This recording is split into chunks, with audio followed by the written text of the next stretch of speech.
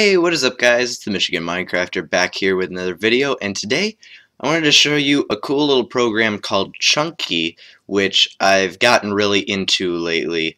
And I think it's really cool because it allows you to take your Minecraft worlds and make really cool renders out of them without the kind of issues that you run into with using shaders and all the chunk rendering that goes into trying to get the perfect screenshot when you're actually in Minecraft. So what you can do is, I'm actually in the program right now. This is Chunky version 1.3.3, so it could be different by the time if you go and download this at some other time, just because it is sort of an experimental program. But if I go and click select world, and if you see this world right now in front of me, this is the island, the Isle of Boano map, which is the one that I used for the thumbnail for this video. And speaking of the thumbnail, if you watched the video a little while ago called The Dumb Way That I Make Thumbnails, this is the video that I was making that thumbnail for. So what we can go and do is we click select world, and what I want to do is I want to do a render of the minigames world.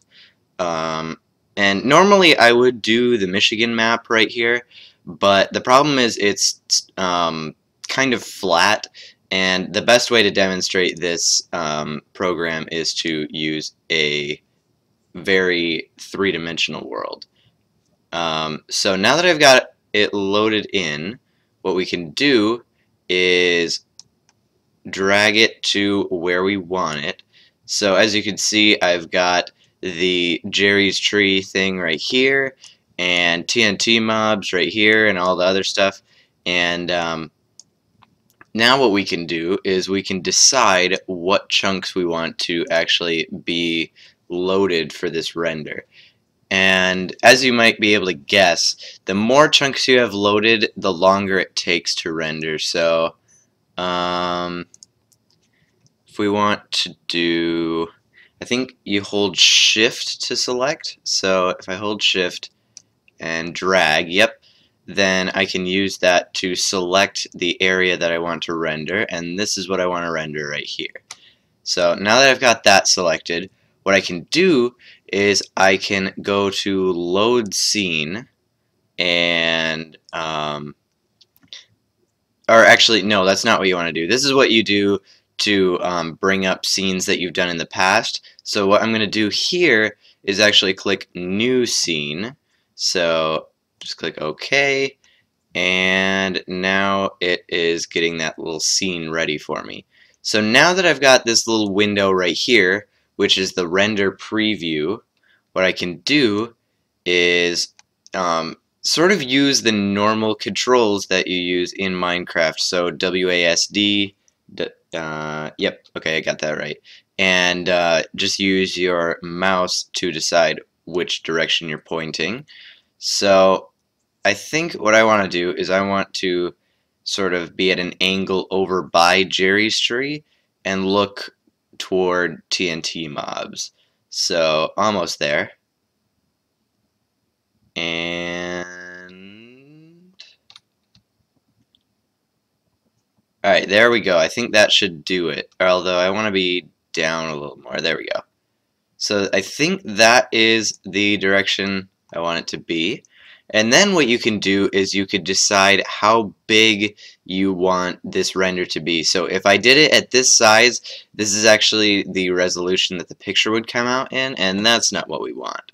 So what we can do is go to canvas size and select 1920 by 1080, which is actually the size of my screen. So it'll be a little bit laggy, but not anything that's going to affect the recording, I think.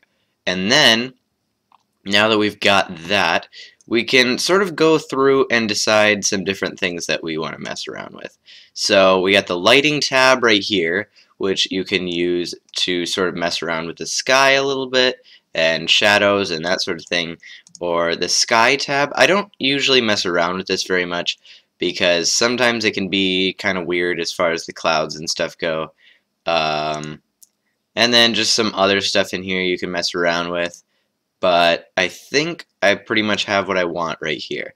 So if I go and... So I think, yeah, this is what I want. So if I click Start Render, then... Alright guys, so I'm back. It turned out my computer did not like recording video and rendering this at the same time, which I guess I kind of understand because it is rendering two things at once that are very, very resource intensive.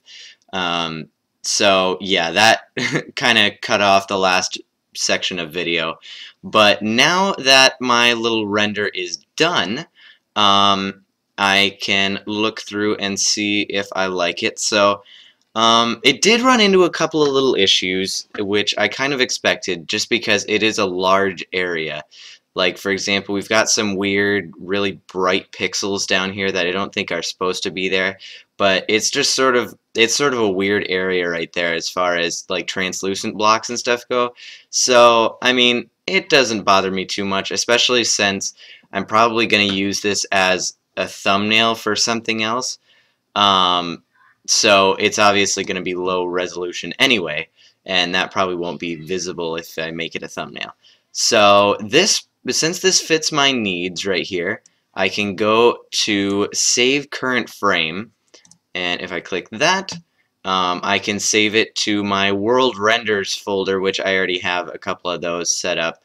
And then I'm just going to click Save, and that's going to save it as a picture. And then if I go and open it up, I got my nice little render right there, which looks just amazing. And one thing I didn't realize that this actually did is, oh, whoops, switched pictures. Oh, this is one I took of a different world that turned out really good. I didn't realize that with some of the blocks, I think this is actually like a reflection of these branches in the emerald blocks up there, which is really cool. I really like how that turned out. And of course we got all the cool shadows and the cool way that like the lava and all that kind of stuff looks. So yeah, overall I think this turned out great. And if you guys want to check out Chunky, I'll have a link in the description of the video if you want to go download it and check it out and try using it on a couple of your Minecraft worlds. And yeah, so if you guys enjoyed, definitely be sure to leave a like and subscribe and all that good stuff. And I guess I will see all of you guys in the next video.